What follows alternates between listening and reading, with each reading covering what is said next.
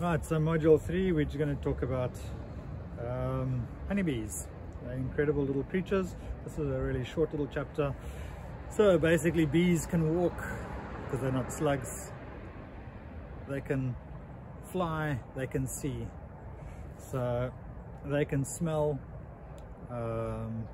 they can communicate either with their antlers, or they can communicate using pheromones. They generate pheromones and they blow them around. You'll see this most notably when the queen moves into a space. They'll sit outside and they'll blow her smell around so the other bees can find their way to their new home. They can also communicate doing a physical waggle dance where you can just research this, they do a waggle dance and they can communicate where they've been foraging with success. They create an enzyme that turns sugar water into honey. They excrete wax out of their bodies. They also make stuff. They make bee bread, which is what they use to feed the babies. They make royal jelly, they make honey, they make propolis,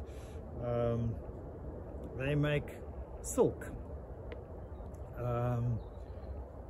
The black that you see inside the old comb is not the old comb rotting, it's the silk from the pupae.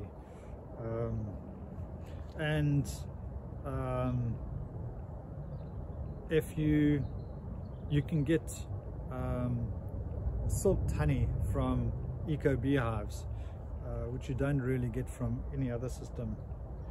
But they also work with other bugs symbiotically. They work with wax moth, the blight of conventional beekeepers. They work with some wasps, where they've got this agreement where they'll put lines of wax on the front of the hive, which will be eaten by a small wasp, which will then keep hornets away. They work with earwigs because earwigs eat varroa, and they will work with earwigs within the hive, so they will work with other bugs as well. And then on top of that, they also need mycelium. For whatever reason, they use the mycelium. If you have a hive with sterile wood in the bottom and you come back a few years later and you test it, there's always 3 specific types of mycelium that are in the bottom, and those they would have brought in.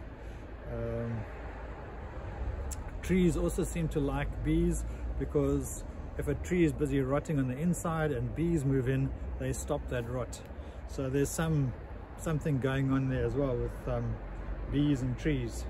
So there's loads of things, and that's the excitement of bee lining and researching bees, is because there's just so much that we still have no idea about. That's module 3. Thank you.